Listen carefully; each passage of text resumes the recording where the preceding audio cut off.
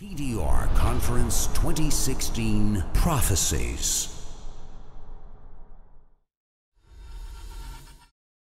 That has nothing to do with my prophet. Please just stop it. It doesn't make any sense. That's not the message he sent. That's not what he meant. That's not why he came. So you can claim as much as you want to, but I assure you the man I follow was not the same. See, I know a man who forbade the cutting down of a plant, who even spoke against those who had burnt an ant. So why is it that I simply can't understand how we claim to follow the same man? See, I know a man who forbade us from harming the innocent, saying he who does so would not only be prohibited from paradise, but he would not even smell its scent. So why is it that I still can't understand how we claim to follow the same man? I mean, I know a man who forbade us from even scaring cattle with a knife, saying you have no right to let the animal die twice. And when he was asked for advice, he'd reply, "Don't get angry, don't get angry, don't get angry," repeating it thrice. For he was a man who called to patience first, even to those who had treated him the worst. And when he was asked to invoke Allah's wrath, he said, "I was not sent to curse, but rather as a mercy to the earth." Matter of fact, the entire universe. See, this is the man to whom the clouds would rush to shade, a man to whom the trees would sway and the birds would flock to seek his aid. For they knew he was a man of justice, a man who would never betray, a man who could be trusted even by those who had wanted him slain. See, Anas bin Malik served him for 10 years, and not once had he heard him complain.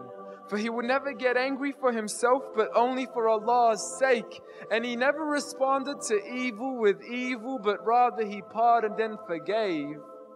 For had he been harsh-hearted, the people would have ran away.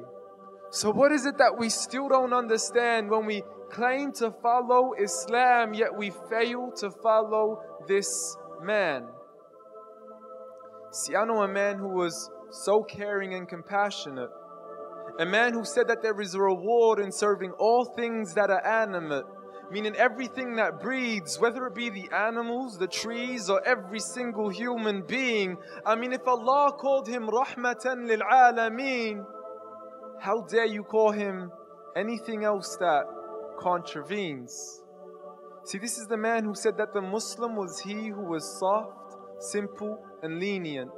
A man who taught us himself to be cautious from falling into extremism. A man who was never given two choices, except he chose that which was easiest. Not for himself, but for his people and their convenience. See, this is the man who would never mock, mimic, nor ridicule. Nor would he ever publicly rebuke an individual. This is the man I know, so forgive me if this sounds unusual. But the man I know was so much more handsome, so beautiful.